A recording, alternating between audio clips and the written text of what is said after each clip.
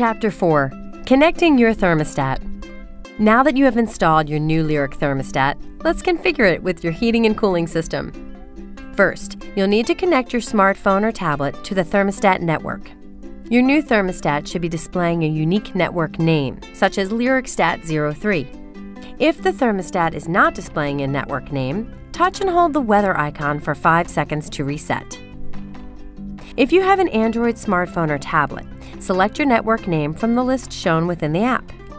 In order to configure your thermostat, you need to connect your iOS smartphone or tablet to the thermostat network.